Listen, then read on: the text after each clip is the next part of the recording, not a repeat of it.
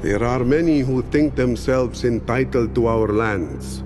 Assyrians, Persians, and Macedonians have all coveted this mountain paradise between two seas, Black and Caspian, and have past times taken it by force. No doubt the Romans will try to do likewise.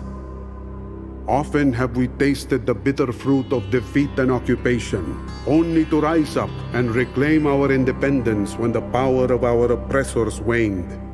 Is this the cycle of subjugation and liberty the only destiny of the Armenian people? Or can we challenge fate and conquer those who seek to conquer us?